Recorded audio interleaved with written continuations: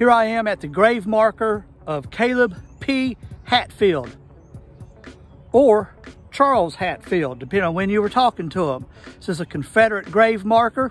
What I'm going to do first is clean the stone, and then I'll tell his story. Just remember, anytime you clean a stone, you're going to hear me say this a bunch: never use bleach. It destroys the integrity of the surface of stone, causes it to erode quicker. Now I'm going to get busy cleaning. These are the materials I'll be using to clean this tombstone. The Orvis, that's a paste soap. It's real mild. I don't know if it's really necessary or not, but I just put on there for a little kick. And then the wet and forget it, I use that. Do not, never, ever use bleach. You can also use biocide cleaner, D2. I've not used it yet. I intend to order some later though. The stick and the brush there is to get down in the letters. Never use metal, no steel brushes, no steel scrapers, never use metal. And of course, that's my little sprayer right there. So basically how I'm going to do this, I'm going to rinse. I have two buckets. I'm going to rinse with one bucket, clean and scrub with another bucket, and rinse with the first bucket. You'll see.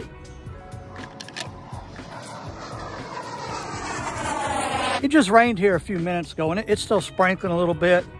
Stone's already wet. I've pre-soaked it, and I'm not gonna let it sit long pre-soaking. I normally like to give it 10 or 15 minutes, but it's already soaked in the rain. So I'm gonna tell a little bit of a story. Caleb Hatfield was born in 1847. He was 14 years old when the Civil War started, but he didn't join when the Civil War started. He got in on the last year or two. I'm thinking he joined, he was about 17 or 18, because he was 18 when it ended. He was in the Company G of the 20th South Carolina Infantry. Now, just quickly looking over their battles, they seem to have been mostly in South Carolina, and I think one of their last battles was up in Virginia. So I don't know what battles he was in, what battles he was not in. Now it's time to scrub and rinse.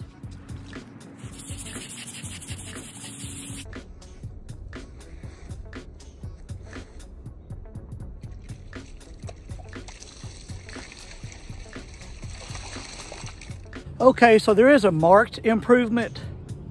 It's not as good as I would like for it to be though. When I spray the wet it and forget on it and just walk away, let nature do its thing, sunshine, water, wind, rain, rinse it off. They say in about 3 months it'll look perfect, maybe even before then. Now what I have to do is wait for that to dry to spray the wet and forget on it, because it's supposed to be dry. So if it's not dry by the end of the story, which I doubt it will be, I'll just come back later today or maybe tomorrow and spray that on there. Meanwhile, let's talk about Mr. Hatfield. He enlisted, kind of out of breath from all the scrubbing. He enlisted in 1864 in March. It was about a year later the Civil War ended, so he caught the last year of it. I don't know if he had any injuries or anything like that. I couldn't find records of that. Sometimes you can come upon those records, other times you can search and search and search and not find nothing. So a question I would ask myself is, given how many amputees there were in the Civil War, I wonder if he did get injured, was he an amputee? I really have no way of knowing. Since I've looked, there is a way of knowing. I just got to put my hands on the right record. I haven't been able to find it. Anyway, so Mr. Caleb Hatfield had 2 wives. His first one's name was Jane. She died early on. I don't know when. The second one was Alice. Now, Alice was quite a bit younger than him. She was born in 1865. So she had, or he had quite a few years difference. I think he was 34 when they got married. So he was about twice her age. And he had no children from his first marriage. And on this marriage, they adopted a child. That child was born in 1891. Her name was Annie Cornelia. And she ended up marrying a family that I know of. She married a guy named James Capel. Now, I know the Capel family in this area, and it ties back to her people too. I did a little research, found out she's not directly related, like straight up the line, more like she married like a great-great uncle or something. Now, this guy struggled to make a living just like most people did back then. Depending on when you looked him up, he was either a carpenter, a farmer, in shoe repair, or a harness maker.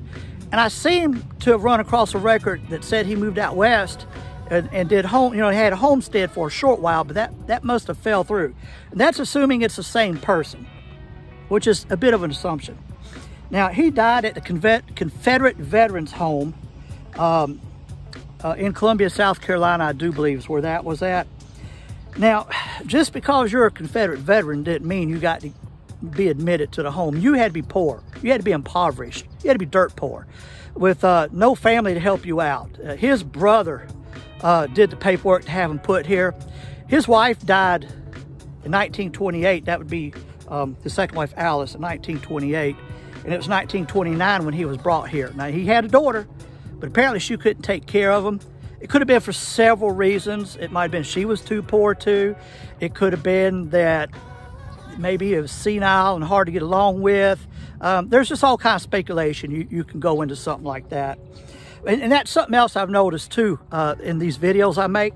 If you see a Confederate headstone like that, chances are he was from a poor family, because those that had money and that were in the Confederate Army have the regular tombstones, but etched in it, it says Confederate veteran, and it may give the unit and all that too.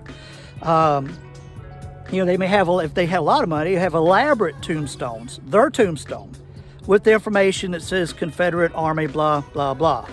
And so when you see a stone that's a straight up military ordered stone, especially from the Civil War, and probably later too, you know you're dealing with a man that didn't have much money, although he tried and tried. Now, he is buried here this is a corner here of this cemetery. His family ain't buried here. I thought that might be his wife over there, but it's not. See what I'm talking about here. Right there. I thought that was close enough. That should be his wife, but it's not. Both of his wives were buried in Lee County, I believe, which is another county away, with family and stuff, and he was buried here. I don't know why here instead of with them. Again, these things happen and you can speculate, but you really don't know why.